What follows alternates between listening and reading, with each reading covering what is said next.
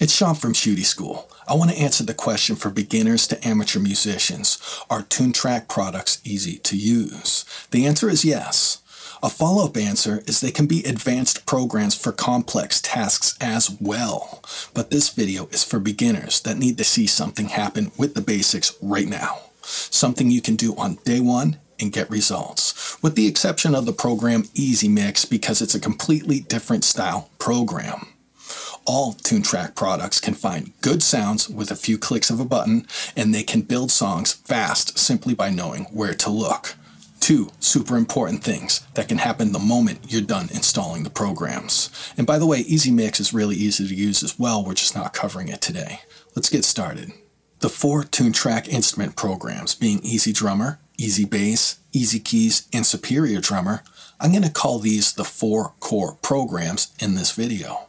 They all come with what's called Midi files. These files are parts of songs that you put together to create a full song. It's simply linear Legos.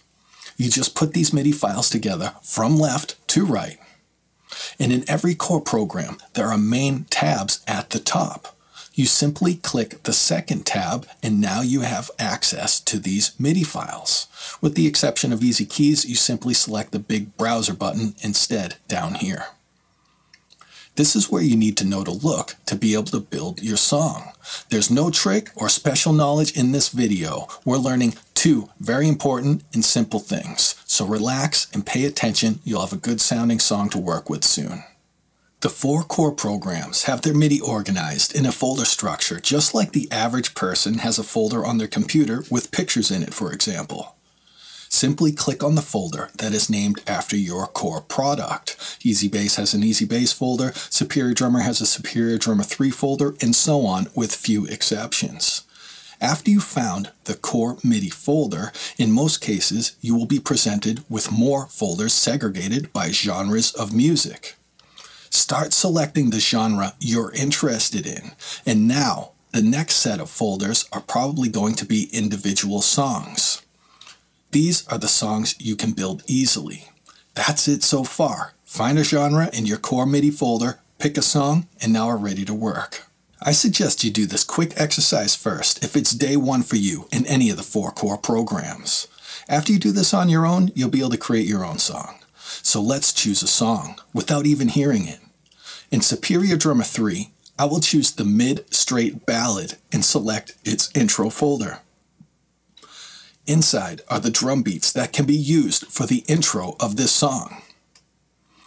In this bigger area are the results of the last folder we selected. It is a list of the intro drum beats we can possibly choose from, and let's also keep in mind you can use an intro for any section of your song, that's up to you, but for right now, for demonstration purposes, follow along. You can hit the play button to hear it if you wish. I'll just grab one and drag it to the beginning of the timeline down here instead, which is called the song track. Select the verse folder and drag a verse down. Select the pre-chorus folder and drag a pre-chorus down. Like I said, linear Legos, one after the other. Select the chorus folder and drag one of those down. As your song track fills up, you can use this little zoom box by dragging its sides to zoom in and out, or drag the entire box around like this to navigate your song track. So far, I've made my first standard song revolution, which is verse, pre-chorus, and chorus. These colored sections derived from the folders named verse, pre-chorus, and chorus. I can drag a marquee around them, excluding the intro, right-click on one of the selected Midi files, and select Copy. And now select right after my last purple chorus Midi file and select Paste. Now I have 2 song revolutions. It's just like a text editing program. I select what I want, right-click, and copy. Put my cursor where I want it, right-click, and select Paste. Now let's go into the bridge folder and bring a beat or 2 down. Let's again right-click right after the green bridge blocks and select Paste All. We just pasted the 3rd song revolution from earlier, and we just completed building our entire song without even hearing it.